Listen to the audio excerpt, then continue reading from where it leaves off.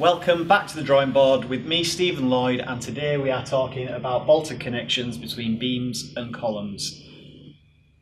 Now there are lots of different components in this bolted connection that are pulling, pushing, twisting, shearing, and the idea is you've got to check every single one of those components because the whole joint will fail when the weakest link fails.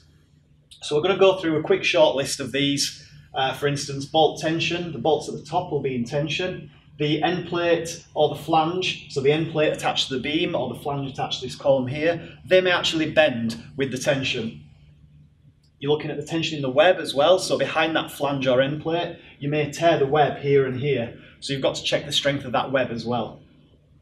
The end plate welds are important because there's no point bolting that end plate to the column and that plate staying there if the rest of the beam that's attached to it falls away because the welds fail. Then you have either the beam flange or the column web in compression. So at the bottom here, you've got tension at the top, and in the bottom here we have compression. And we have to check that the column web here and that the beam flange here are both capable of taking that compression, because you'll have just as much compression at the bottom of the joint as you have tension at the top of the joint here. Next we'll be looking at the panel shear in this web panel here. So you have a force at the bottom and an opposite force at the top, and those two forces coming across each other, they will cause a shear force in the web.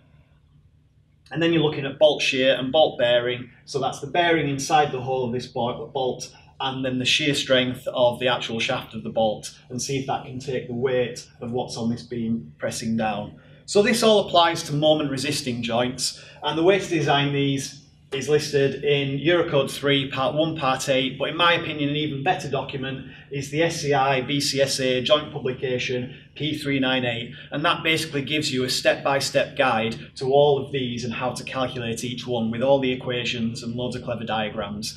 So if you're going to try anything, I would give that a good read, because that will tell you exactly how to do all of this stuff. So this is just going to be a high-level overview of all of the different things you have to consider.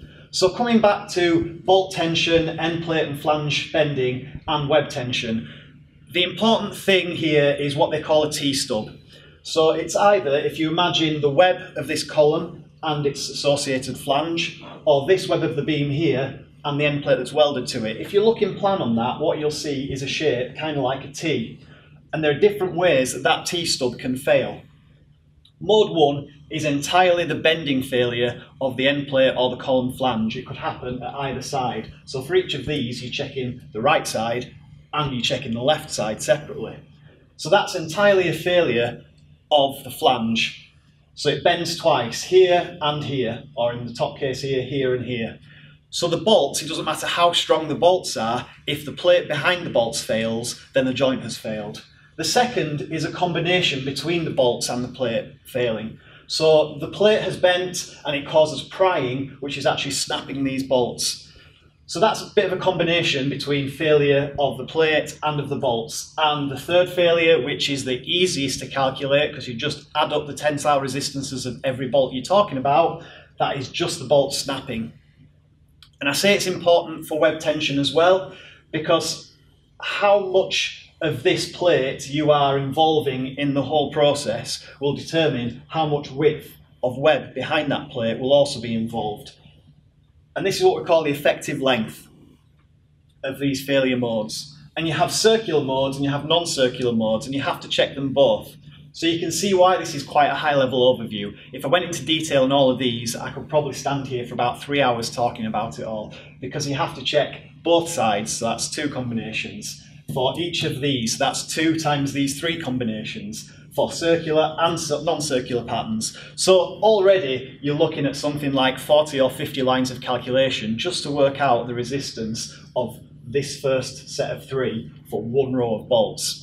So it can take a long time to work out moment resisting connections. And this is why, generally speaking, a lot of structural engineers will do the global analysis of the building and will leave the connections to last, or leave it to a subcontract designer. Coming past these first 3 and looking now at the compression rather than the tension, you're going to have to balance this tension at the top. We talked about the bolts and we talked about the web tearing, with compression at the bottom. And so you may get either a buckling failure of this flange here, or just simply a compressive failure, and you may get a failure of this flange of the beam. Now it's important that that compression at the bottom balances with the tension at the top. But not only that, you might be looking at a slightly different distribution of forces that means you can't get the complete tension resistance out of all of these bolts. So you've got two rules. The tension must be equal to the compression. So this flange and this web here must be able to take compression equal to the sum of all the tensions you've applied at the top. The second rule is that each of these tensions over the distance from this compression flange will be equal, or each one will be less than the one above. This is a mathematical way of expressing this triangular distribution. So if you imagine that the point of rotation is this compression flange here, the three bolts above, in this example, that proportion compared to that proportion compared to that proportion, it will make a triangle. This is very similar to something you'll recognise from previous drawing boards where we looked at the elastic distribution of stress in a beam, and it's exactly the same except it's just half of that picture. So you can't get this bolt at the bottom exerting more force than the triangular distribution will allow, because that would mean that you've gone into some kind of plastic resistance, and you can't guarantee that you're going to get the strains that you require in order for those tensions to get to where you want them to be. Now, the way you design it is quite generous to you in that any reductions that you have to make, for example, if these ones couldn't quite get the full tension, or if your compression that you've designed, the compression resistance of this flange or this web is actually smaller than the sum of the bolts, you will have to reduce the resistance of these bolts. But it lets you reduce the first one as the bottom bolt, and once you've got rid of that resistance, you have to start reducing the second bolt, which means that the bolt that you leave with the maximum resistance is the one at the top, the one that's furthest away, and will therefore give you the best moment, because the same strength times by a bigger moment, times by a bigger distance will give you a better moment resistance. And what if your joint is still not strong enough? What if you've calculated all of this out and something fails? For example, your web fails in tension. Well, you can add strengthening and stiffeners. And there's 4 diagrams at the bottom here that show you all of those. A tension stiffener, it could be partial or it could be a full depth, that will actually carry the tension from that flange to that flange without involving the web, and therefore your web's not going to fail.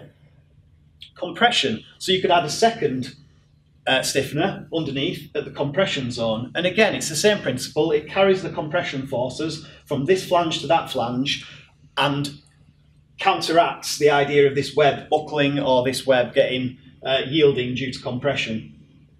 Now, what if it's not a compression failure? What if it's a shear failure? Where you can have shear stiffeners as well. So this is an example of one, a K stiffener, because the back flange and the 2 stiffeners there make the shape of the letter K. Or you could add a diagonal between 2 horizontal stiffeners, and that would be an N stiffener. And both of these carry the shear by converting that shear into direct axial force through these stiffeners. And again, they will strengthen the web of the column. The final way is to actually have a supplementary plate welded to the web of the column. Now, this will help you because it will not only increase the tension capacity, the compressive capacity, but also the shear capacity of that column. Now, you notice one common theme through all of these is that it almost always tends to be the column that gets stiffened. And that's because when it comes to the beam, you've got the advantage of these 2 flanges acting axially. They make it quite strong in comparison to the column, where it's quite easy to bend away that flange of the column or to break that web of the column. So in almost all circumstances, it ends up being this left-hand side here that is the weaker of the 2 sides. So it gives you a very quick explanation of the ideas behind designing a bolted connection between a beam and a column. I've not got into too much detail because there is a sort of 100-page document that will run you through all the calculations. So I'll repeat again, have a look at P398. It's a fantastic design guide for doing these kind of connections, and hopefully you understand now a little bit about the complexities of connection design. So I hope you will join us again on Back to the Drawing Board.